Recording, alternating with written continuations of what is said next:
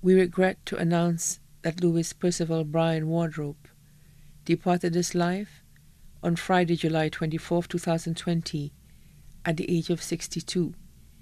He was a Samaritan, class of 1975, former Assistant Controller of the Customs and Excise Department and former Customs Specialist with the St. Lucia VAT Implementation Project Office.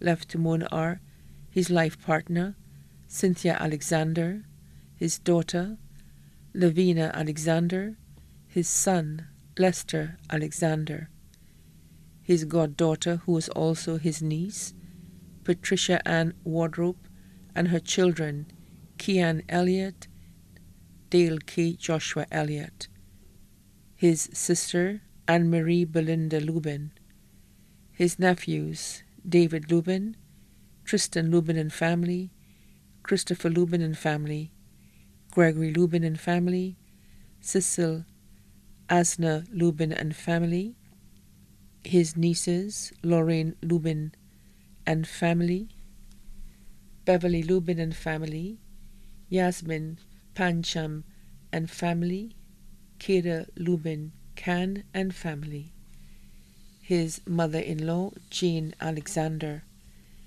his sisters-in-law, Joycelyn Lubin, Anne William and family, Dr. Gilbertha Alexander, Jennifer Alexander Alberton and family, his brothers-in-law, Eusebius Alexander and family, Galbert Alexander and family, Marcellus Alberton and family.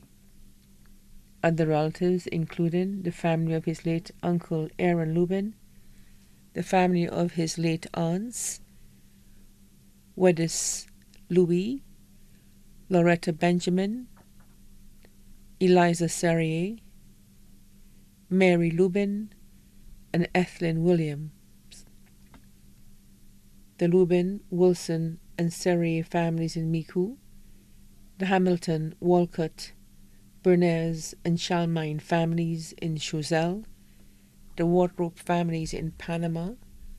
Also left to mourn are Marie de Turville and family, Owen Dolor, former colleagues at the Customs and Excise Department, former colleagues of the St. Lucia VAT Implementation Project Office, neighbors at Garden Grove Entrepot Castries. Other relatives and friends both here and abroad, too numerous to mention. The Thanksgiving service for the life of the late Louis Percival Brian Wardrope will be held at 9:30 a.m. on Saturday, August 8, 2020, at the Minor Basilica of the Immaculate Conception, and the body will be laid to rest at the Choc Cemetery. A collection will be taken towards the restoration of the cathedral. The body now lies at Creeks Funeral Home Limited in Vidbouteille, Castries. Due to the current COVID-19 protocols, the family wishes to mourn in private after the funeral service. May his soul rest in peace.